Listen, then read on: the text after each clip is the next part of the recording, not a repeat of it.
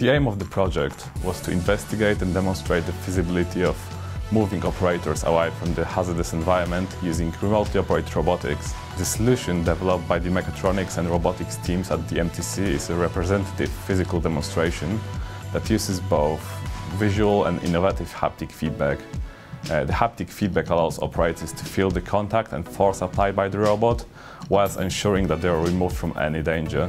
It gives an additional safety layer to the system, also providing dexterity to the operators, in certain scenarios even more than during traditional manual work.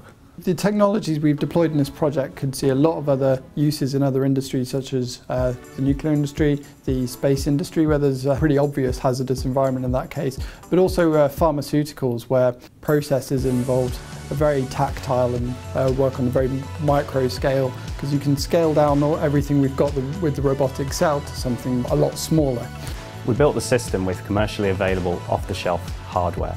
This allows us to do a modular, reconfigurable architecture, which means that when we have varying applications, we can change how we set the system up. The operator can control the robot with 6 degrees of freedom, whilst also controlling the gripper on the end effector. There are 3 degrees of freedom of force feedback from the robot itself, whilst also providing force feedback from the gripper so that they can feel in their hand what they're picking up. We put cameras all around the cell to give the operator a 360-degree view of the object that they're working with.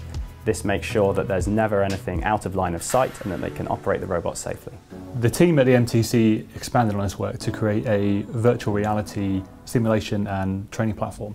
This virtual platform can allow engineering and manufacturing teams the ability to digitally commission new platforms, processes, and train people to operate in them before ever having to do them in real life. What this project demonstrates is the breadth of capability we have here at the MTC. This project was completed by a small team, but it was one that was built across the different themes we have here. It shows what we can achieve when we get the right people for the right project at the right time, and that is a result, that is something that is impactful for UK industry.